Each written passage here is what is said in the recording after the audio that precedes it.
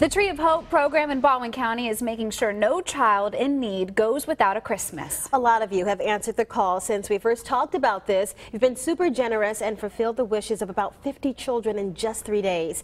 Our Russell Colburn continues his coverage from Foley.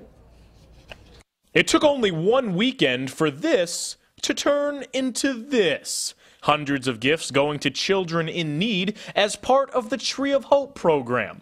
These piles of presents, all thanks to many of you. We are wrapping a gift for a little boy who is receiving a dump truck. Organizer Heather Green spent much of the morning wrapping the presents for their Christmas Eve delivery. After she picked them up from Applebee's of Foley, where the tree stands. Time to go wrap them? Time to go wrap.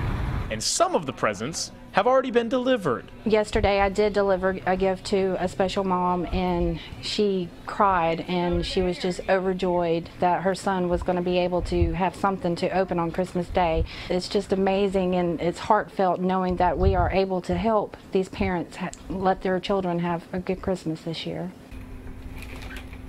All in all, Green and her little elves like Jonathan Colburn here wrapped about 500 gifts. Isn't that right, Jonathan? Right. They go to 200 children participating in the Tree of Hope program. Most of them come from low-income families or are special needs. Sponsors chose stockings like these. One side the child's name and age, the other their Christmas wish list. I would hate for them to see nothing under their Christmas tree. And now, they won't.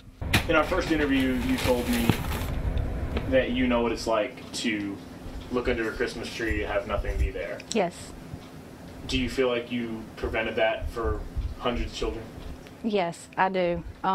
It's crazy how the community has came together and actually helped us do this, and just knowing that a child would have at least one gift, you know, a big gift or a small gift, it doesn't matter. Just the joy of them knowing that they have something under that tree with their name on it, it means a lot to me, and I know it means a lot to their parents as well. Though they call themselves elves, the parents might be more inclined to call them angels. Either way, they're here to stay, to make sure every area child has a Merry Christmas. For Fox 10 News, I'm Russell Colburn.